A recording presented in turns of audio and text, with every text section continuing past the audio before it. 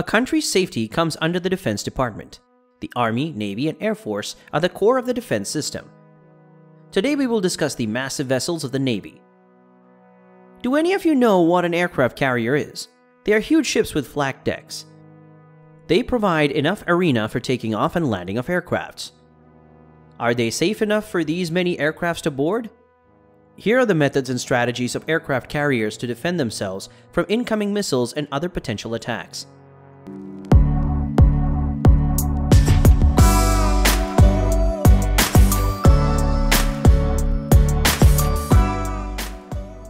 The US Navy is focusing on three primary methods to increase the missile defending power of their carriers.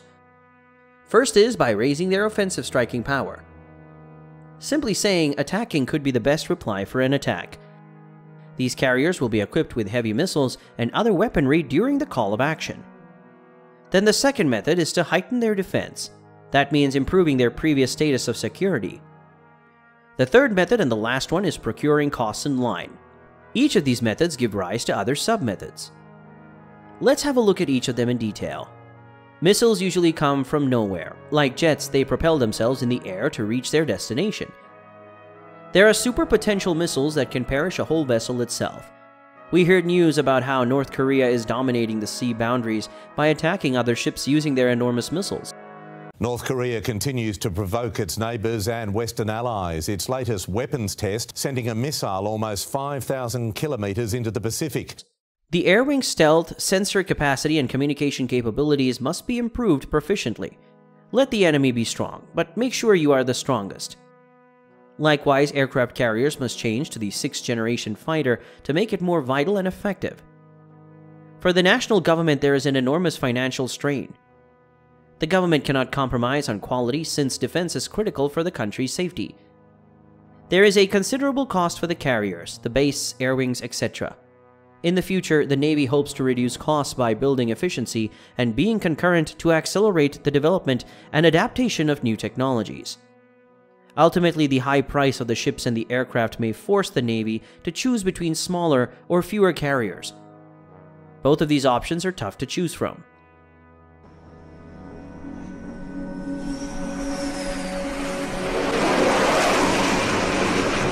Aircraft carriers are big ships with vast decks.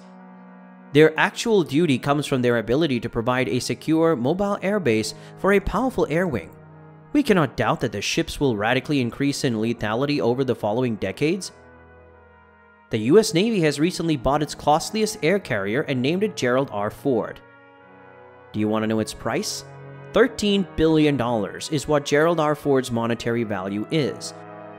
So naturally, one thing will pop up in our minds. Is this aircraft carrier worth it? Let's look into it. Radar systems, interceptors, and data dissemination strategies of a vessel can stop them from detecting and destroying replicas of attacking missiles. But the sensory systems have done a great job in that area.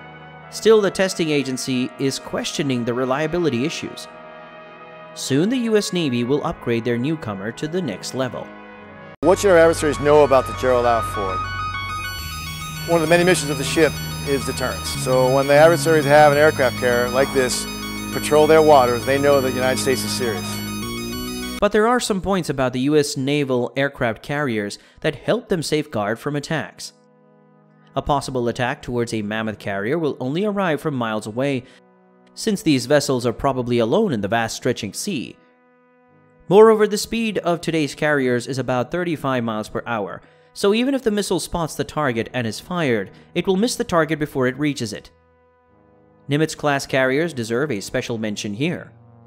Nowadays, nuclear propulsion is being used to give power to these gigantic vessels.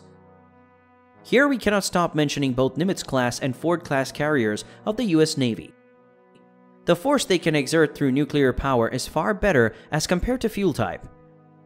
No matter if fuel tankers are intercepted in any way, nuclear propulsion does not get affected much.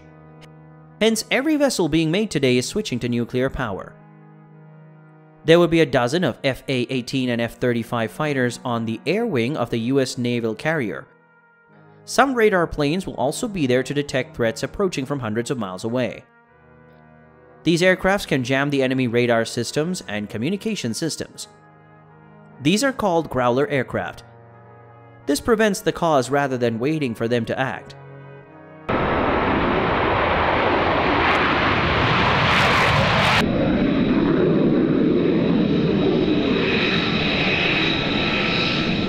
Unity is always power. Whenever a carrier is needed in the Western Pacific or in the Northern Sea, the US Navy moves like an escort.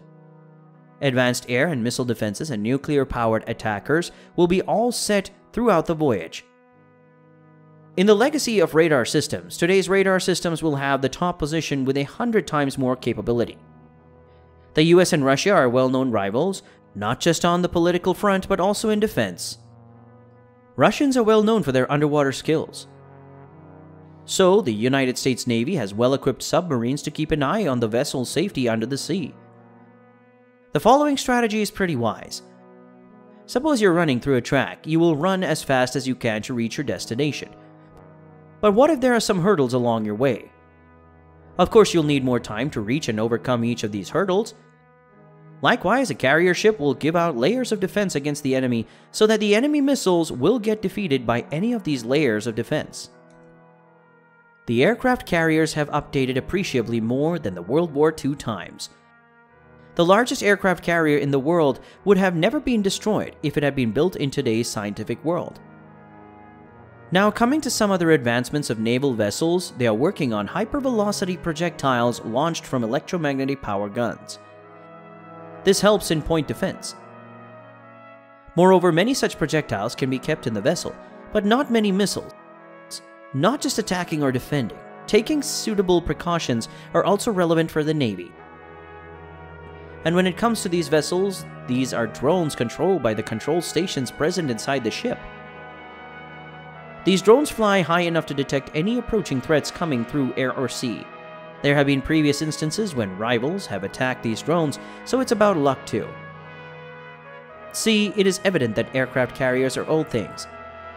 The US Navy is trying its best to develop these huge vessels to make the defense force more capable and daring.